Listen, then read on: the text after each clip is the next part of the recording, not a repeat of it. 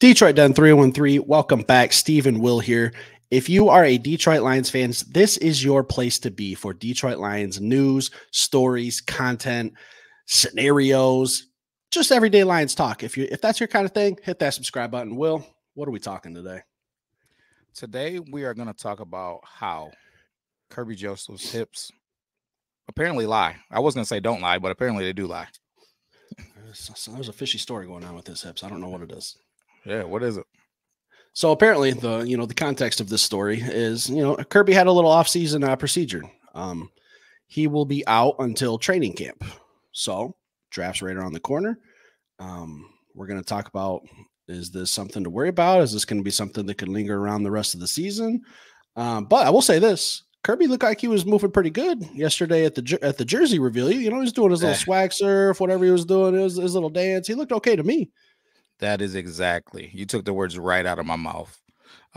He looked real agile yesterday. So, I don't know, man. I don't know.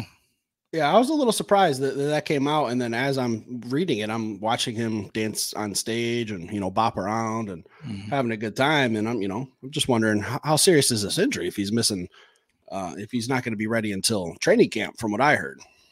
It should, I would imagine, and this is literally just me speculating, so guys, don't hold me to it, but I would imagine that it's probably precautionary. Probably don't want any contact, probably don't want him going full throttle.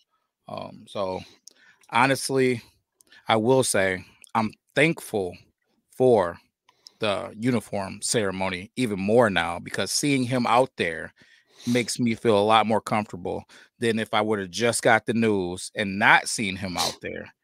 I'd have been like, man, like, what's really going on? Is this something that we truly need to be worried about? But the only thing that I think that I didn't see that I would have liked, that would have made me feel 100% comfortable, was a backflip. Yeah, I don't know. With cleats and on a stage, I'd rather not see a backflip. I don't know what kind of material was on that stage, but easy to slip and fall and hurt something, especially when you're at the ginger age of where we are. So, I know Kerby's a little younger and maybe in a little better shape. I don't know. Questionable. But obviously, when this news comes out, it's on Twitter. People are seeing it. People are throwing out some scenarios. Is this something that, I think you're right about it being precautionary, but the question I'm going to ask is this something, with the draft being so close, that maybe we want to get shored up in the draft just in case, maybe to have just another chess piece? I've seen the name Cooper DeJean mentioned. We just did an episode just a couple days ago about Tracy Walker, shoring up some safety depth. How would you feel about that type of scenario where we go into draft day? Maybe safety's a little bit tad higher of a need now with Kerby being hurt. How do you feel about that? I'm looking at everything as exactly the same. I wanted Tracy Walker before this news came out. I'm hoping that we just signed Tracy Walker. I can't think of anybody in the draft other than Cooper DeJean that would interest me more than Tracy Walker.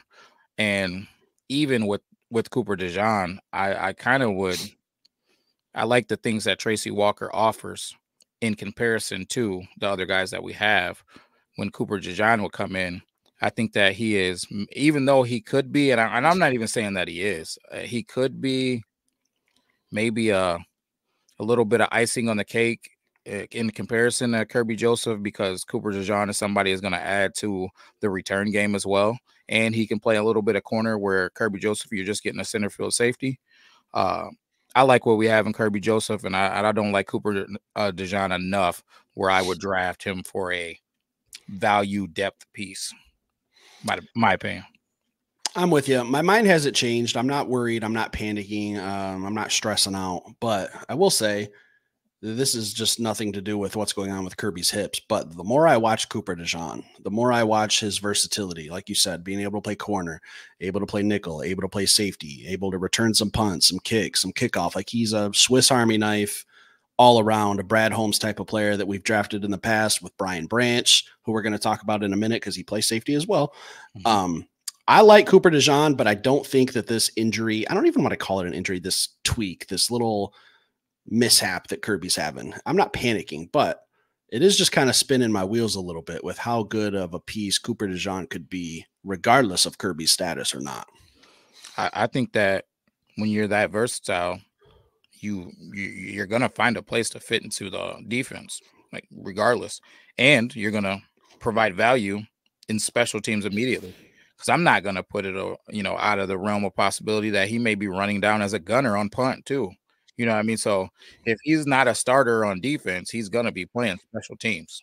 And I think that he would be a huge piece in the special teams. You got a guy that has starting caliber abilities out there running around and on special teams fresh, if he's not in our starting 11 defensively. So I think that would be a huge upgrade to some of our special teamers that we have running around already that are true blue just special teamers currently. And I think that as a team that takes special teams pretty seriously, we fake punts, we do trick gadget plays. It's nice to have those caliber athletes. We don't kick field goals. That too. Well, I guess we can't, wrap up a show about safeties and not talk about BB32, Brian Branch. Yeah. You think he's someone who could, if this is something that's going to linger around with Kerby, if this is something that drags into the season, which I don't think it will be. I know everyone's going to think that we're panicking. We're not. We're just talking about what ifs here. If, Kerby tweaks something in training camp and this hip's bugging him throughout the season, how do you feel about Brian Branch sliding back into that center field role? Brian Branch is just a football player, man. Bottom line, I think Brian Branch is one of those guys, you can play him anywhere. I think you could play Brian Branch at corner in a jam. I mean, I'm not going to sit up here and say that I want him guarding the other team's number one. But if you're telling me I got to put him at backside corner because we're in a predicament, I trust him to go out there and compete. So I think that he can play free. He can play strong. He can play nickel. He can play, opposite the number one corner. And, I think if you ask him to play number one, while he obviously isn't going to be your best option, if you were pulling somebody out in the draft for that, he's going to go out there and compete. So Brian Branch, I think he would be I wouldn't think twice about it. Put him out there and forget about it, man. No stress at all.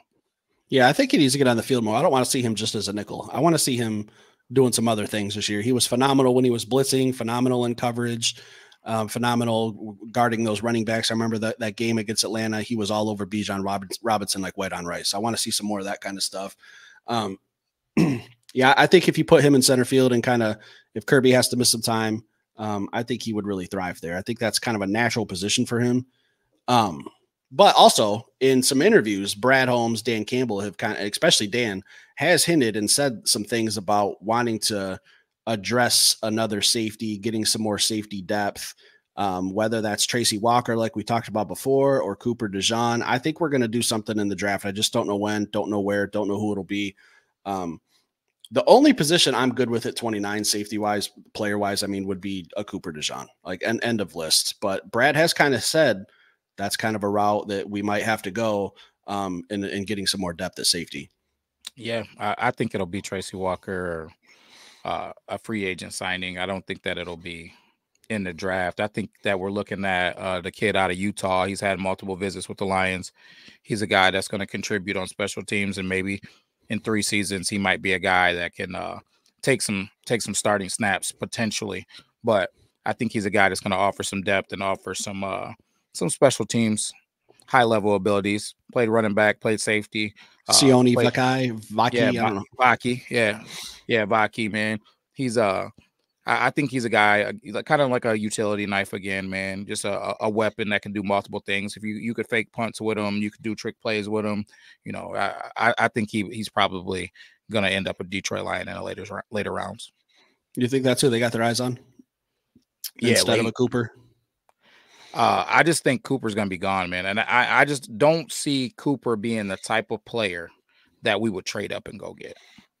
I think he's good. And maybe if he was there at 29, he could be, I know not to leak into my draft board, but he's on my draft board at pick 29, but he's not at the top of the list. So I don't know. I can't see with that kind of thought process. If you're not even at the top of my draft board for guys that I want at pick 29, then I got to imagine that we're not trading up and losing pieces to go get them. You think Brad Holmes has maybe pulled aside Jack Campbell or a Sam Laporta and asked him about Cooper DeJean? Hey, you guys were teammates with him not too long ago. What's this guy like? What's his work ethic? What can he do? What can he not do? Like, be honest with me, no bullshit. You think Brad's had those kind of conversations with Jack and Sam? I think it's a no-brainer 100%. You almost have to.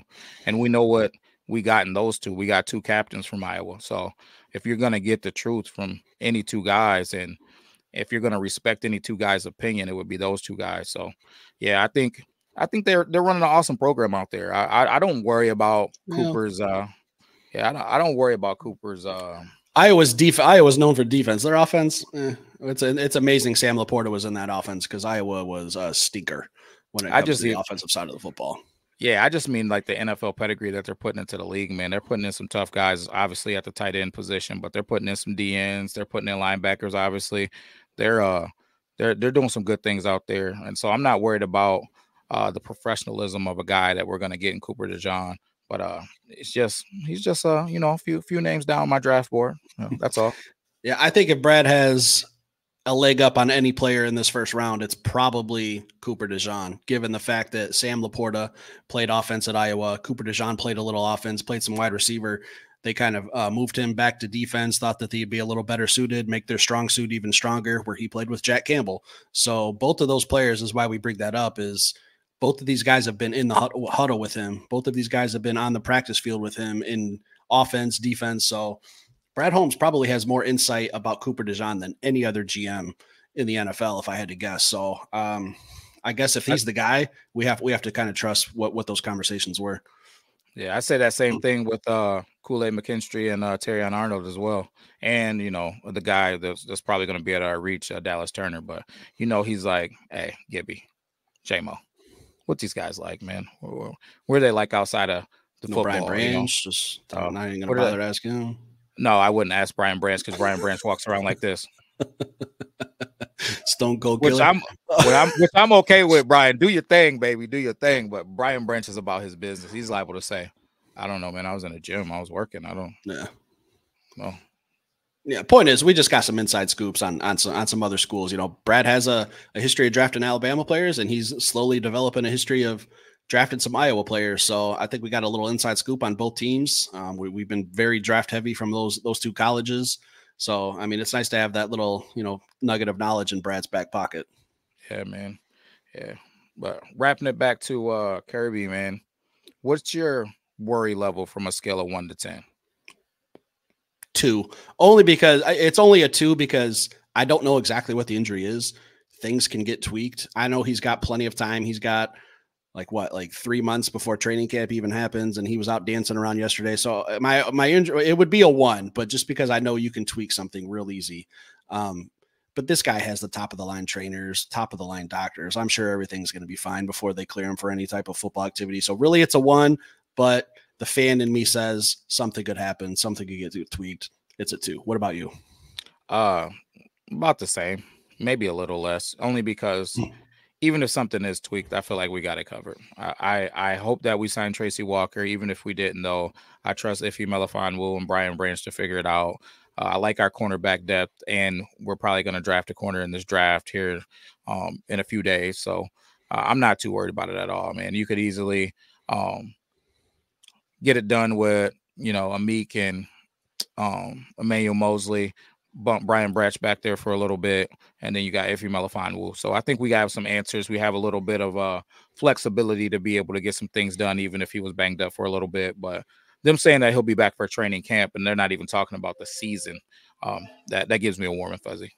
Yeah, I'm not worried at all. This will all be taken care of. We have plenty of depth, and I think you're right. We're going to be drafting a corner somewhere in this draft, probably somewhere in the ballpark of 29, and his name might be Kool-Aid McKinstry. Maybe, never know. But hey, if we do, we do, man. It's not that I don't like him. It's just he's a little bit further down my draft board as well. Just say you don't like him. You can be honest. No, I like him. I like his game, man. I think he's tough, man. It's just my draft board is kind of dialed in. It is dialed in. Getting ready for our mock here in a couple days. I will tell you this, Steve. Today was the last day that I think I needed to watch any film. I think I got it pretty dialed in. If we needed to draft today, I think I have contingencies for how this thing may fall up, down, sideways, backwards. I'm pretty much ready to go. Get it here. Get us to draft day. Brad, give me a call if you need any advice. I'm pretty much bad advice. I'm also pretty much locked in. Like, I know we're doing our mock. We'll have that out Wednesday before the draft to give you guys some time to mull it over. We'll have some, time to have that up for you guys to watch and have some discussion about it before draft day when everyone's, tuning in on ESPN or hitting the road, getting on the highway, heading toward Detroit where we'll be. So yeah, I'm pretty much dialed into and I'm ready to get that out there and see what people think. Either call us idiots or call us heroes. I don't know which one it'll be yet. No doubt, man. No doubt. Speaking of that, before we wrap this up, I just want to put this out here for those of you who have stuck around. Guys, we're going to be doing giveaways. Oh, you got a jersey there? We're going to be doing giveaways. We're going to be I got a couple back here. 1 second. We're going to be doing some giveaways. What are we doing here, Will? Yeah, we're going to be jerseys on jerseys.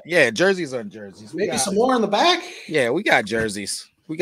So we were down there at the jersey reveal, man. We got jerseys. Yeah, man. We got jerseys for you guys, man. So we're going to be giving those away over the next couple weeks. So make sure if you haven't became a member, make sure you become a member. If you haven't subscribed, make sure you become a subscriber, because that's how you're going to get automatically into these raffles for these jerseys. It's not going to cost you anything except your membership and a subscription. That's it. So you got anything else for him, Steve? Nope, that's it, baby. Let's wrap it up. All right, we're gonna wrap it up for today. We'll be back with some more content.